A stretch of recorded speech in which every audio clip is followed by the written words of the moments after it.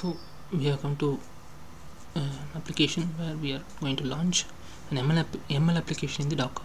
So I have already made an ML ImageNet ML of a machine learning app in my local system as a Docker image. So I'm just running the Docker image as in an interactive mode.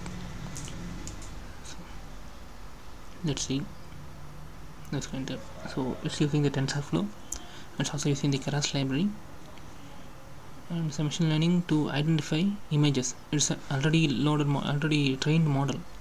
They say it's an ImageNet which predicts accurately most of the images. It will just classify what the image closely resembles. So it's downloading, and it's downloading the weights, already trained weights.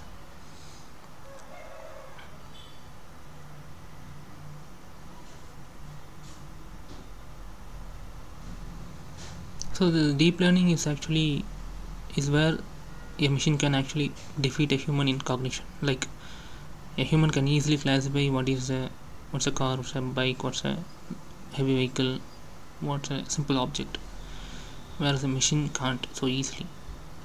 And deep learning is what helps the machine classify such things. So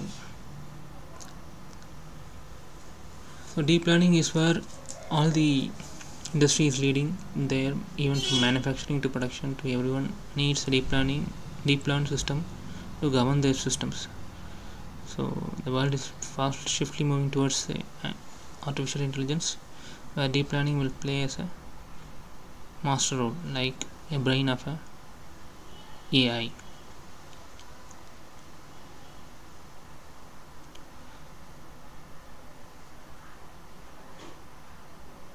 TensorFlow is a library developed by Google, and it closely resembles the concept of tensor in mathematics.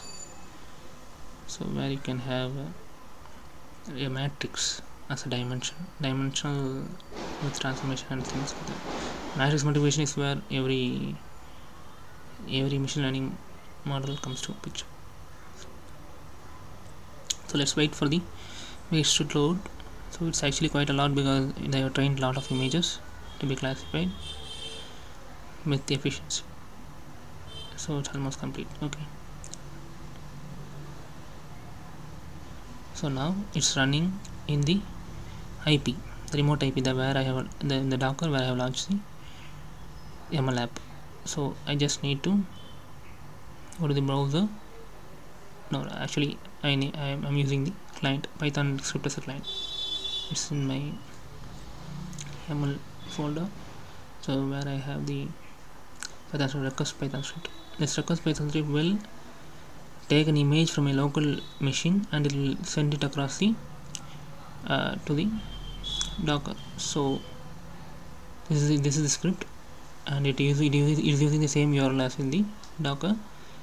So it will send the image there, and the reply will be which it is closely resembling. So I have named the name of the image represents the what is the major picture in the image. So you can send in the directories, we can send any of the image to the remote application. So I'm just sending in the home directory honey.jpg. Let's see what's the result.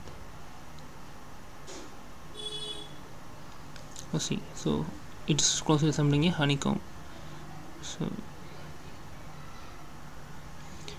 now I'm trying another image, and let's go to the folder images where I'm trying a image, say board.png. So it's sending the image, and see, it's erect means erect boat. So it's close resemblance are seashore, breakwater, cliffs, lakeside, something like that. So you can also see the probability of matching.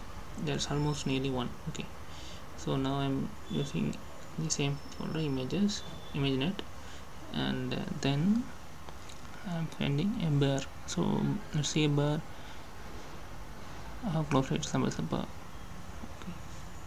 So see, it's a brown bear, which is a close match. The nearest match is American black bear.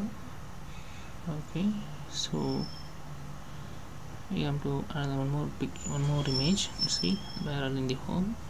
So it shows some of the barrel, and there is and the next one is lumber mill. Okay, so this is see, it is all the images has come here, and it has given some output that I was trying to print there.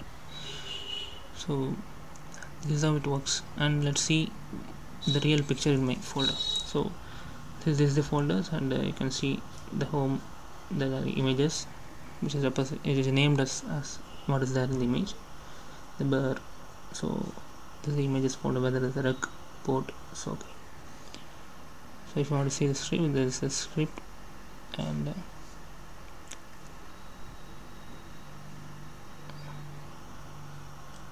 so this that's all.